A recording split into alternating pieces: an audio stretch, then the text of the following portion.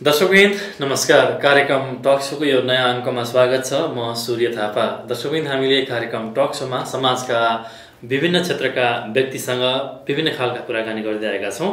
आजको कार्यक्रम टक शोमा हामीले अमेरिकाभन्दा अलि टाढा, जहाँ नेपालबाट केही दिनदेखि अमेरिकामा आउनुभएका एकजना व्यक्तिसँग कुराकानी गर्दैछौँ।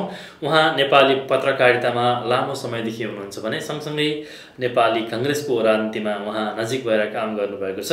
त्यसमा पनि अझ उहाँ नेपालका एकजना चर्चित व्यक्ति जसले इतिहास पुरुष भनेर चिनिन्छ गणेशमान सिंहसँग निकै नजिक रहेर पत्रकारिता सँगसँगै नेपाली काङ्ग्रेसको राजनीतिमा गणेशमान सिंहसँग नजिक रहेर उहाँले आफ्नो पत्रकारिता र राजनीतिलाई अगाडि बढाउने क्रममा गणेशमान सिंहसँग लामो समयसँग सङ्गत पनि गर्नुभयो र उहाँले इतिहास पुरुषहरूको नजरमा गणेशमान सिंह भन्ने पुस्तक पनि लेख्नुभएको छ र सँगसँगै उहाँ अहिले गणेशमान सिंह फाउन्डेसनको महासचिव समेत हुनुहुन्छ। हजुर गणेन्द्र पुरुष ढकाल आज हामीसँग हुनुहुन्छ। ढकालजी हुन स्वागत छ। सन्चै हुनुहुन्छ? नमस्कार, सन्चै छु। हजुर, अनि अमेरिकामा कस्तो भइरहेछ भ्रमण? बडा राम्रो भइरहेछ। हजुर, पहिले हामी अमेरिका आउँदाखेरि एउटा अलग खालको उसमा आउँथ्यौँ। यसपालि सर्वथा भिन्न प्रकृतिको भ्रमण छ मेरो यो। हजुर, म चाहिँ एउटा धार्मिक मिसन लिएर हिँडेको छु। स्वामी हरिदास जीसँग उहाँको सहयोगीको रूपमा यहाँ आउनु पाएको छु र यहाँ अमेरिकामा बसोबास गर्नुहुने नेपालीहरू र नेपाली भाषी अरू भुटानी इन्डियनहरूसँग पनि हाम्रो लामो इन्टरेक्सन्स भयो। हजुर, अमेरिकाको करिब 7-8 ठाउँमा 10 ठाउँमा जति चाहिँ यो कार्यक्रमहरू सञ्चालित भए। बडो राम्रो महसुस भइरहेको छ। हजुर, भनेपछि यतिखेरको तपाईँको यो भ्रमण चाहिँ एउटा राजनीतिक भ्रमणभन्दा पनि एउटा धार्मिक खालको भ्रमण थियो। हजुर, जस्तै तपाईँ राधा माधव समितिमा पनि हुनुहुन्छ र अहिले स्वामी हरिदासजीसँग तपाईँ अमेरिकामा विभिन्न ठाउँमा कार्यक्रम गर्ने क्रममा आउनुभएको थियो। कस्तो भइरहेछ तपाईँहरूको राधा माधव समितिको कार्यक्रम अहिले? एकदमै राम्रो, एकदमै राम्रो। स्वामीजीको कस्तो छ भने स्वामीजीलाई थाहा नपाउँदैसम्म मान्छेले कस्तो व्यक्ति होला, कस्तो व्यक्तित्व, उहाँको पर्सनालिटी बुझ्नलाई नपाएकाहरूलाई जब एकचोटि जब उहाँसँग बस्छन् मान्छे बसिसकेपछि जसरी उहाँले यो हिन्दू फिलोसफीलाई उहाँले अगाडि बढाउनुहुन्छ, त्यसपछि मान्छेलाई त्यो प्यास मेटिँदैन। अनि अझ बस्दै हुन्थ्यो, अझ कुरा गरिदिनु भए हुन्थ्यो, अझ ज्ञान बाँड्दै हुन्थ्यो भने जस्तो गर्छन्। तर उहाँको समय चाहिँ फेरि अन्तको लागि जुन तयार भइसकेको हुन्छ, त्यसरी मान्छेको प्यास नमेटिँदै उहाँले छोड्नु परेको परिस्थितिहरू धेरै देखियो। हजुर, भनेपछि अमेरिका बस्ने नेपाली भाषीहरूलाई चाहिँ जुन स्वामी हरिदासजीले जुन खालको प्रवचन दिनुभएको छ यसबाट निकै प्रभावित हुनुभएको छ। एकदम एकदम अनएक्सपेक्टेड। वास्तवमा यो भनिन्छ नि नेपालमा यतिखेर हत्या हिंसाको राजनीति अहिले पनि अन्त्य भएको छैन। नेपालमा अहिले पनि कोलाहल छ। जुन नेपालप्रति चाहिँ अमेरिकामा बस्ने मान्छेहरू अहिले पनि भन्छन् कि नेपालमा सधैँ अशान्ति छ भनेर। त्यो अशान्तिका बिचमा एउटा धार्मिक व्यक्ति आएर अमेरिकामा शान्तिको कुरा, जीवनमा एउटा फरक खालको कुराहरू गर्दा अलिकति फरक खालको आनन्द पाएको यहाँले महसुस गर्नुभएको? एकदमै। अब यो शान्ति भन्ने चिज पनि वास्तवमा हामीले हल्ला नहुनु, हत्या नहुनु, अनि त्यसपछि झैझगडा नहुनुलाई शान्ति भन्छौँ। स्वामीजीले 2 दिन अगाडि न्युयोर्कमा एउटा सानो प्रोग्राममा कस्तो राम्रो छ शान्तिको व्याख्या गरिदिनु उहाँले। शान्ति भनेको चाहिँ त्यो बाहिरीय शान्ति मात्र होइन, मनको शान्ति जबसम्म हुँदैन तबसम्म चाहिँ असली शान्ति दुनियाँमा पाइँदैन। त्यसमाले पहिलो प्रयत्न मनको शान्ति, र त्यो मनको शान्ति चाहिँ के भने हाम्रो हिन्दू धर्मको वेदले भनेअनुसार नगरुन्जेलसम्म मनको शान्ति हुँदैन। त्यसैले यो संसार जसरी भौँतारिरहेको छ शान्तिको पछाडि, त्यो शान्ति वेदसम्मत नभइकन शान्ति पाउँदैन भनेर उहाँले भन्नुभएको कस्तो राम्रोसँग व्याख्या गर्नुभयो। यहाँका मान्छे पनि विभोर भयो सुन्दाखेरि। हजुर, भनेपछि शान्तिको परिभाषा नै फरक खालको दिनु। शान्तिको परिभाषा नै अहिलेसम्म मान्छेले सुनेका भोगेका भन्दा अलग खालबाट उहाँले परिभाषित गर्नु। हजुर, एकैछिन यो राधा माधव समितिकै विषयमा कुराकानी गरौँ। जसरी यहाँले चाहिँ नेपालमा यतिखेर राधा माधव समिति अन्तर्गत स्वामी हरिदासजीको प्रवचन दिनुभएको छ, ठाउँ ठाउँमा यस्तो खालको कार्यक्रम गर्नुभएको छ। यो राधा माधव समितिको खास उद्देश्य चाहिँ के थियो? राधा माधव समिति नेपालमा क्रियाशील भएको 20-22 वर्ष भयो। हजुर, यसको प्रमुख लक्ष्य चाहिँ के हो भने कृपालु महाराज विश्व जगतका जगतगुरु पञ्चम मूल जगतगुरु कृपालु महाराजको सिद्धान्त प्रचार गर्ने लक्ष्यले यो स्थापित भएको हो। र महाराजजीको सिद्धान्त भनेको वेदमा आधारित सिद्धान्त हो। वेदले जे भन्छ महाराजजीले त्यही भन्नुहुन्छ र वेद त यति क्लिष्ट छ जुन हामी सर्वसाधारणको लागि अप्राप्य जस्तो भइसक्यो। पुस्तक मात्रै त वेद होइन, पुस्तकमा लेखिएका चिज त्यसको चाहिँ व्याख्या गरिदिने मान्छे अब यो 7 अरब जनसङ्ख्या भएको ठाउँमा 7 जना पनि छैनन् अहिले। त्यस्तो बेलामा महाराजजी जुन व्यक्तित्व अहिले जीवित हुनुहुन्छ 90 वर्षको, उहाँको मुखारवृन्दबाट वेदका व्याख्याहरू यसरी निस्किन्छन् मानौ खररर कुनै मसिनले निकालिरहेको छ। अब हामीले सानो केटाकेटीमा पनि सुन्थ्यौँ र हामी हिन्दूहरूलाई थाहा छ भगवानको मुखबाट वेद निस्कियो, श्वासबाट वेद आयो भनिन्छ र भगवानको श्वासबाट वेद प्रकट भएकै कारणले हामीले भगवान मान्यौँ उहाँलाई। अहिले यो 21औं शताब्दीमा महाराजजीको मुखबाट वेद निस्किरहेछ खररर, उहाँले कहीँ केही हेर्नु पर्दैन। आजसम्म तपाईँलाई अचम्म लाग्ला महाराजजीले पुस्तक पल्टाएर आजसम्म कुनै पुस्तक हेर्नु भएको छैन, आफूले पुस्तक पल्टाउनुहुन्न।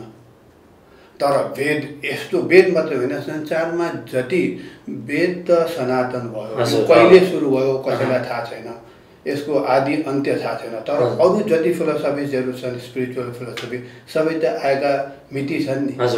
बुद्धिज्म कहिलेदेखि आयो, यो क्राइस्टको यो क्रिस्चियनिटी कहिलेदेखि आयो, सबैको तिथि मिति छ। तर वेदको तिथि मिति त्योभन्दा कहिले आयो कहिले आयो।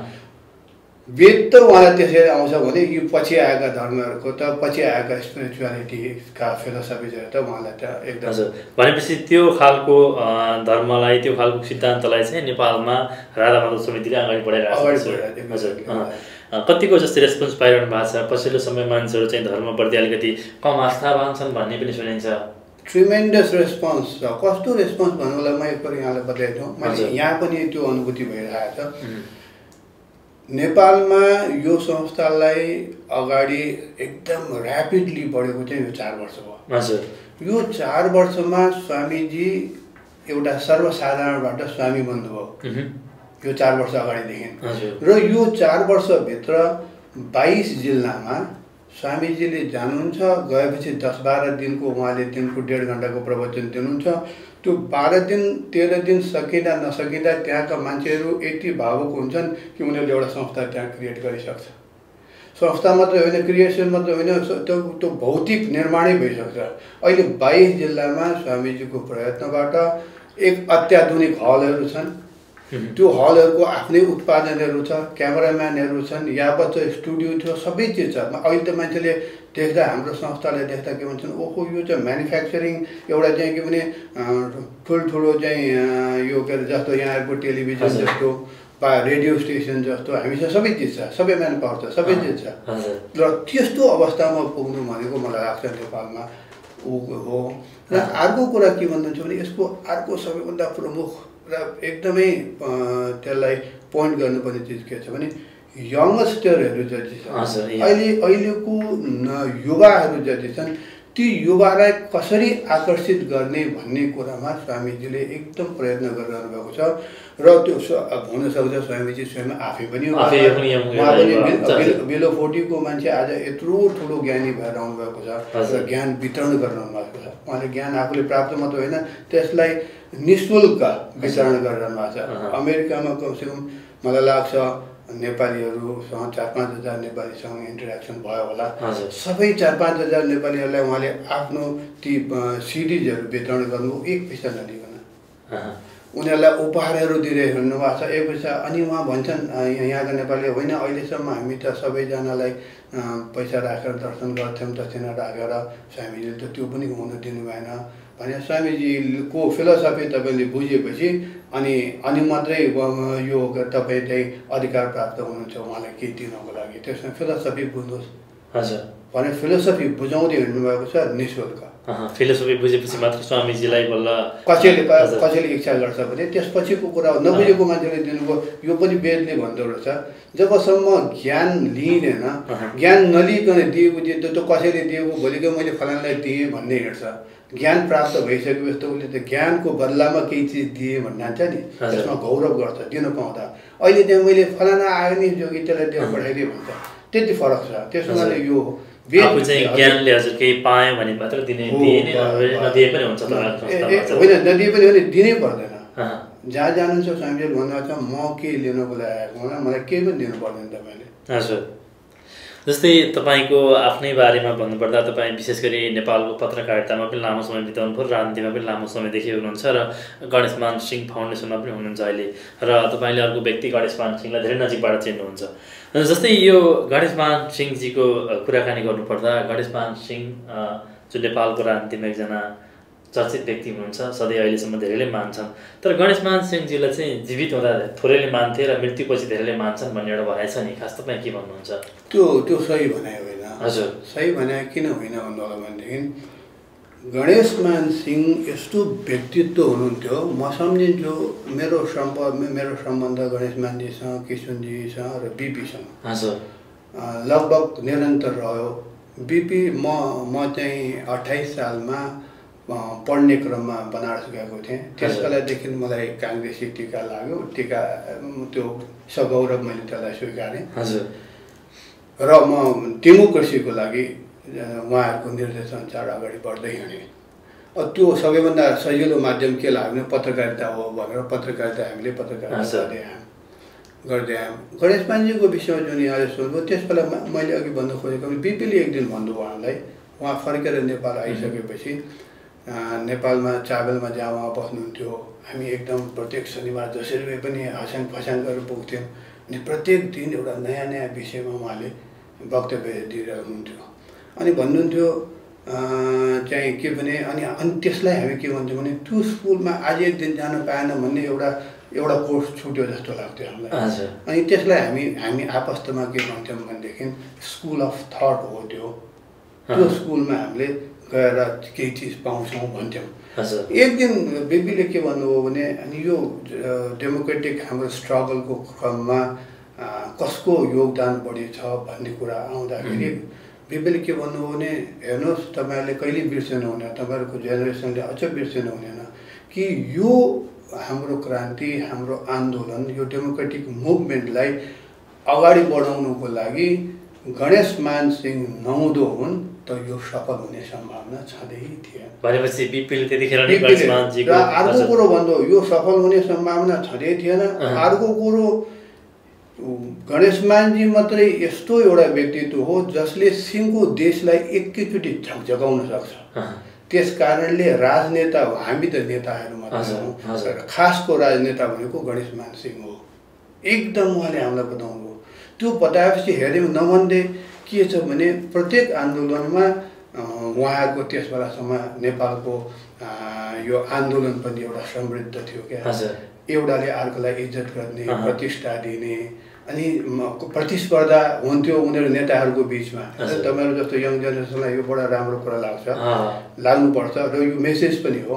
त्यस बेला सबै एक बिपी, गणेशमानजी, सुमणेजी, किशनजीहरूको एक आपसमा उहाँ मात्र होइन कम्युनिस्टहरूमा पनि पुष्पलालजीदेखि मनमोहनजी उहाँहरू सबैको बिचमा कस्तो भने एक किसिमबाट नजाने त्यो हिसाबबाट ईर्ष्या भाव अथवा त्यसलाई भन्नुहोस् प्रतिस्पर्धाको भाव। गणेशमान भनेपछि देश यस्तो झकझकिन्छ, मैले भनेपछि किन नझकिने, अब मैले उहाँको भन्दा बढी मेहनत गर्नु पर्यो भनेर मेहनत गर्न लाग्थेँ है। ओहो गणेशमानजीले यस्तो भाषण दिनुभयो, अब उहाँको भन्दा अझ राम्रो भाषण मैले दिनुभयो, त्यस्तो किसिमको प्रतिस्पर्धा थियो क्या। त्यसमा त्यो युग नै एउटा म त के भन्छु भने आन्दोलनको लागि यति अनुकूल युग थियो जुन युगले हामीलाई यो अँध्यारोबाट उज्यालोमा ल्याइदियो।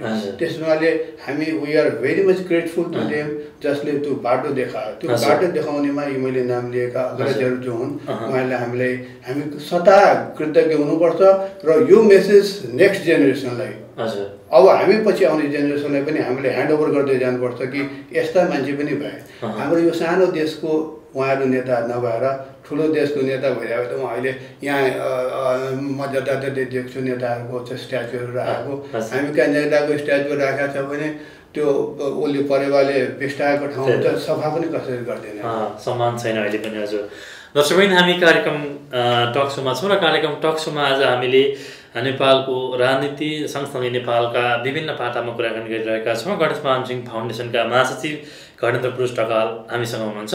कार्यक्रममा छोटो विश्राम हुन्छ, विश्रामपछि फेरि कुराकानीलाई अगाडि बढाउनेछौँ।